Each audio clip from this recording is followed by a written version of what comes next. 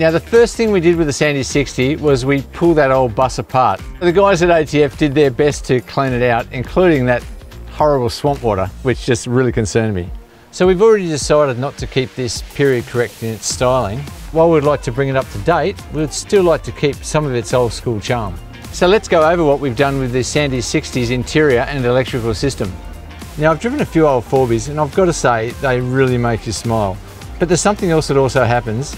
The fatigue from driving an old vehicle is just incredible. One of the best things I did with our 79 series farm truck was to replace the seating with aftermarket seats. So we contacted the guys at Stratos to try and find a seat that was both ergonomic and economical. The dual battery system up front are a couple of the new Century dual force batteries. Now these work extremely well as cranking and auxiliary batteries. One of the best features of these dual force batteries is that they are able to operate in temperatures above 50 degrees.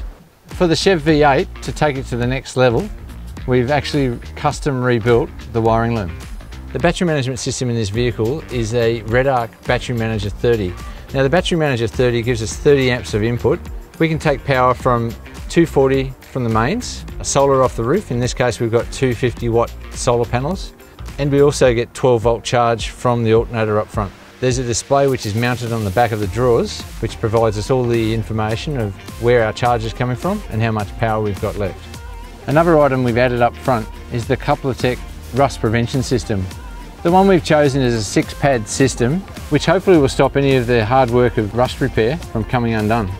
In replacing the hood lining, we got onto Tyson from ProStitch. He does a whole stack of work for ATF with all the cuts that they do on their 200 series vehicles, and we come up with a number of ideas on making things a whole lot better. He was super excited about being involved, and he ended up helping with all sorts of things. So from the driver's perspective, in front of you, you'll see a beautifully designed 79 series wrapped steering wheel. Behind the wheel, we've kept the original old school 60 series dashboard layout, and we've replaced the single DIN analog radio with an Alpine Halo 9. Now this is a 9-inch screen that replaces the single DIN unit, and I think it looks absolutely trick. And because none of us are smokers, we've replaced the ashtray with the Lynx display unit. Now Lynx is going to give us all sorts of things in this vehicle. We'll be able to control the airbags as we drive. We'll be able to turn lockers on and off. We can switch all the lighting on and off of the outside of the vehicle.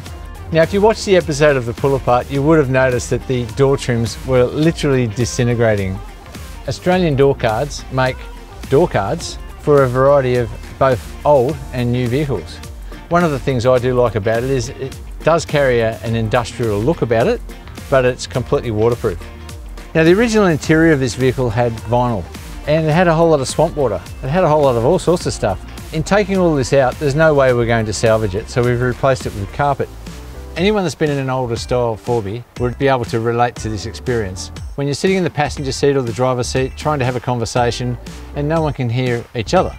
So we got onto car builders to provide us with the best solution to keep all those rattles and outside noises outside.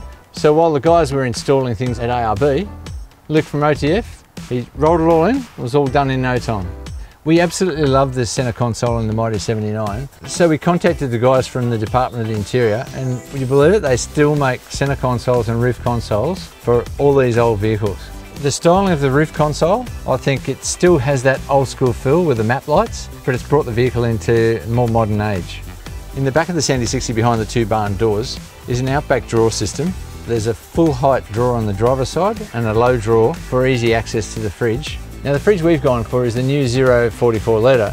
I'm pretty sure that they designed this on the basis that it suits a Sandy Torque vehicle. Look at the colour scheme, it's awesome. Now the guys at ARB Wangara have custom built a set of wing panels to suit this drawer system so that the whole deck finishes flush with the side of the cabin. In that side compartment next to the drawers, we've got the ARB dual compressor and the tank, all hard mounted. This air operating system is all controlled from Lynx and next to the driver. Hard mounted in front of the drawers is everything to do with electrical. There's circuit breakers, fuses, the battery management system, the Lynx controller unit that does just about everything. Now with the camera truck, we're charging up all sorts of massive batteries for lighting, cameras, drones and the works. Plus we run a coffee machine. In the Sandy 60, we need enough power to run the fridge, charge people's phones, charge people's camera batteries and the like. A 700 watt inverter and 100 amp hour lithium will be heaps of power to do the job. So what are we going to do about coffee, you might ask? Well, years ago we used to run a thing called the Bialetti. It's a Bialetti cafeteria, stovetop device with a gas burner and all the rest, and hand grinder for the coffee beans. It was all in a pellet case. We're bringing that back into play.